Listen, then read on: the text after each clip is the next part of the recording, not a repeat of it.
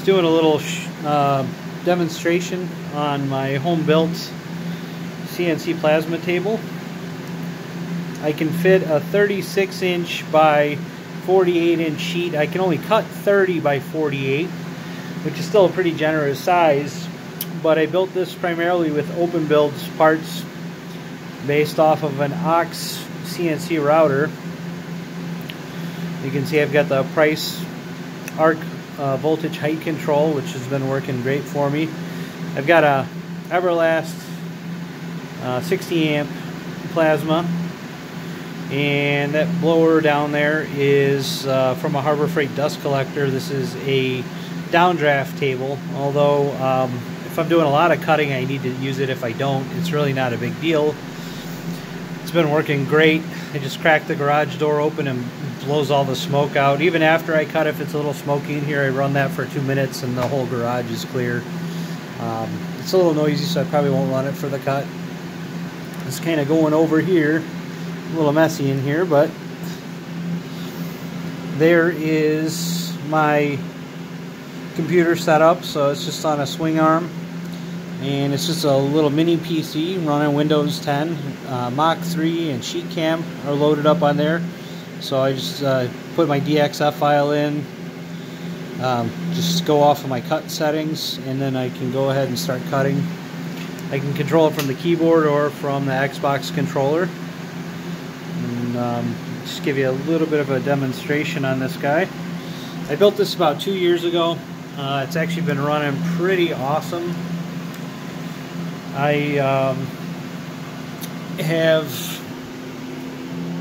belt drive set up from openbuilds, but if you can see down in there, moving it over to the side, there's another belt that's glued down inside of there, and that actually creates almost like a track system, which allows me to run this 5mm belt without any issues.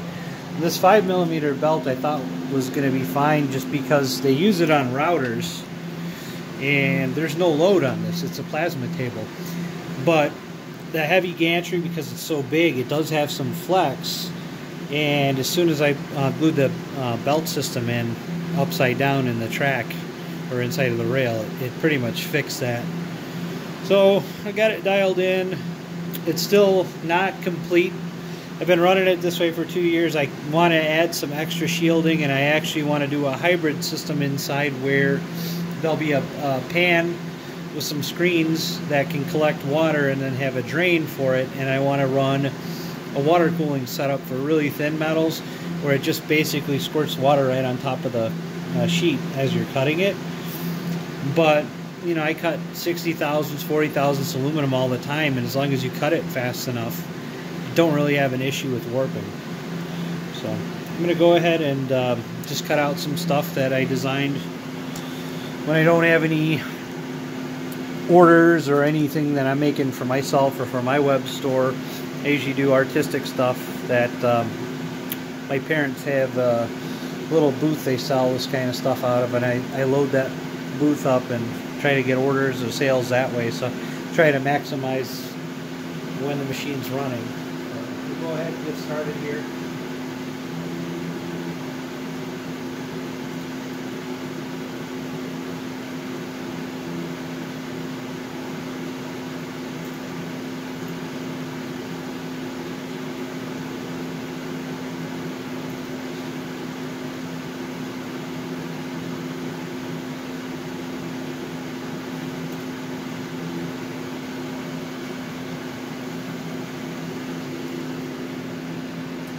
And make sure you check your eyes.